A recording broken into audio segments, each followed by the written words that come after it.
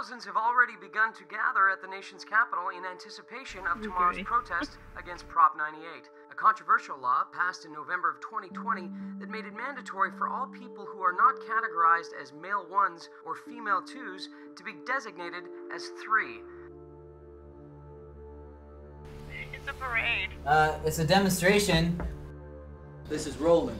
There's gonna be tons of cameras out there tomorrow. I'm saying it's 50,000. I don't even get this argument. Now, if we want to protect them, we need to know who they are. Roland, why are you here?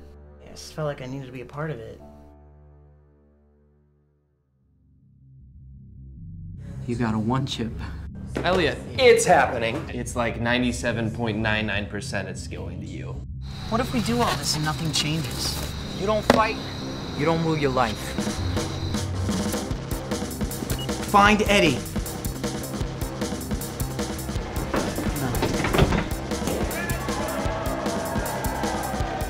What are you talking about? My name is Elliot. Elliot King.